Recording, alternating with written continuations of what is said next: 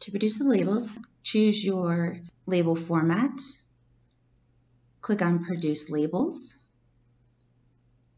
It will bring you to the Print Barcode screen. Click on Produce Labels at Avery. This will take you to the outside Avery labels. Click on Edit All. Click on Import Data Mail Merge and choose the fields that you want. These are the fields from your templates from CutTime.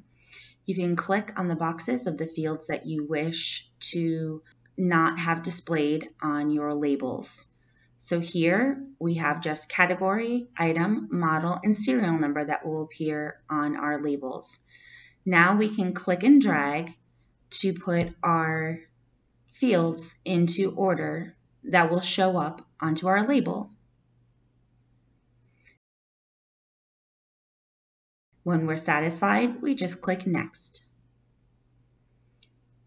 This now we can choose to do all labels or just one at a time. Today we are going to do all labels at once. We click Finish. This now produces our label.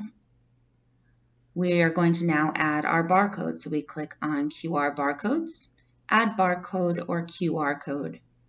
We're going to add from a spreadsheet.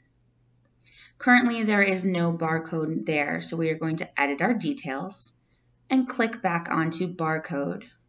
Barcode now appears. We drag it over into the field. This now produces the barcode number that is in our CutTime spreadsheet. If you notice, we move it around, it gives us a red error where it says safety. This one also, we can arrange the size of it.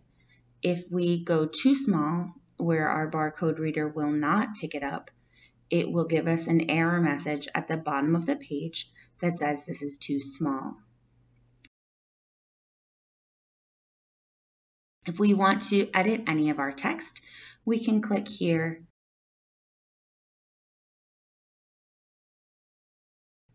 and we can add things such as our school name,